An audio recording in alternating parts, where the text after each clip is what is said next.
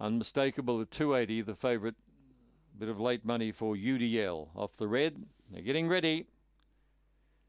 Most of these races are won by leaders. The green light is on. Lure running.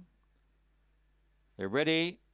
Racing. Unmistakable away like a bullet again, but UDL burrowed up on the fence and got the run through. UDL speeds away by about 5 lengths to Dynamical.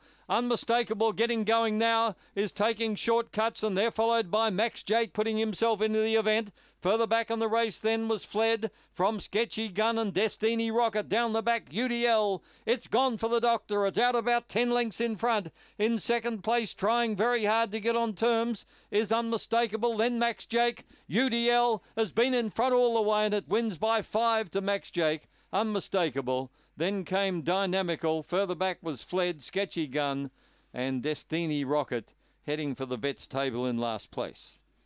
34.93. Brilliant performance.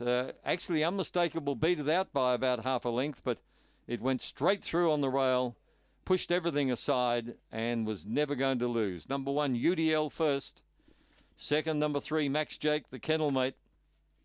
Third, 2, Unmistakable.